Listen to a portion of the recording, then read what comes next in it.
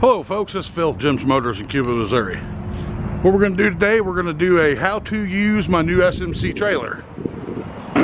I've got one on my channel that goes over a Bison. Now we're going to do a SMC. A lot of the stuff's the same. There's a few things located in a different spot, but on this particular SMC here, you got your sewage holding tank and wastewater holding tank. And again, the wastewater is your shower water, sink water. Sewage is your solids. So you'll hook your hose up right there, and your hose is located underneath the neck of the trailer. And you always want to dump your sewage first. When it's done dumping, push in the lever for it, which is right there. Pull out your wastewater holding tank lever. That way it washes the sewage out of the hose. Power. It's right above the tanks. Plug it in, screw this little collar down, you're good to go. City water connection. What your city water is if you're going to a campground and they've got water, pressurized water available to each site, you hook your hose up to that. Now, if you're going to be primitive camping or going to be camping in a campground that does not have pressurized water, that's when you'll fill your freshwater tank up. You're going to put your hose in there, put about half throttle, fill it up, and then you'll have to use your water pump on the inside, which I'll go over that here in a little bit. Your sewer hose, it's right above your legs in that black tube. Each end comes off. Propane tanks, see that deal in the center? Most people think when they're like that, it'll draw off both tanks. It will not. There's an indicator right there, so you want to switch it to whatever side you're going to use. Turn it counterclockwise to turn it on and clockwise to turn it off. And here will be your battery box. You'll have a light to help you hook and unhook directly above your tanks. All the SMCs got these cables on it where you just lift that up, set it down on the ball, let loose of it, and it's latched. That's all you have to do. Most of your SMCs has got a smart awning on them. What that means is you can control it from the inside or the out. What you'll do is you'll press and hold unlock till the light shines, and then you're ready to run it in, run it out. And you press this twice, it'll light up auto. That means it'll go in automatically when the rain or the wind hits it.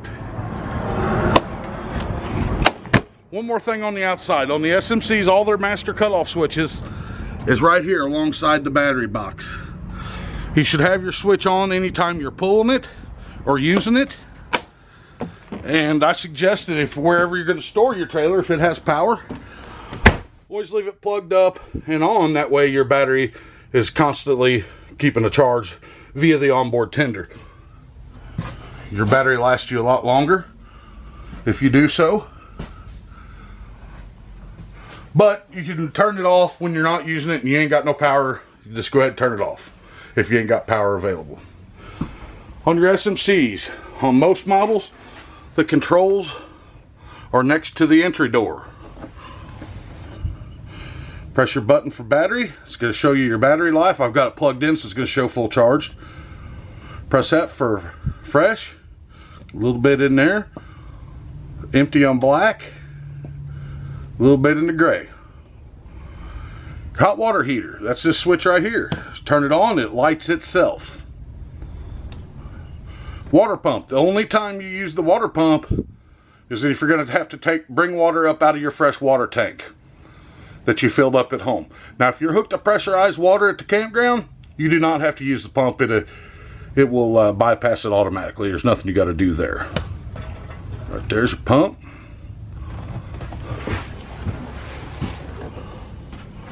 Convection microwave works just like the one at home. You can bake biscuits in it. It's got preset buttons for everything. You shouldn't have to light nothing in the trailer. Everything lights itself, or will relight itself if it goes out. Thermostat. Works a lot like the ones at home. See if I can do this and let it focus. Press it till you get the mode you want. That's auto. See the snowflake? That means cool. The little heat wave with the furnace means you're a propane furnace. And if it's equipped, it'll have the heat strip mode as well. Your bathroom. Got a foot flush toilet. Other than that, it works the same. Max air fan. This fan's designed to pull air out or push air in, either one. You can adjust the speed right here, and it's also got a sensor on it, so if it's raining while you're gone, it automatically closes.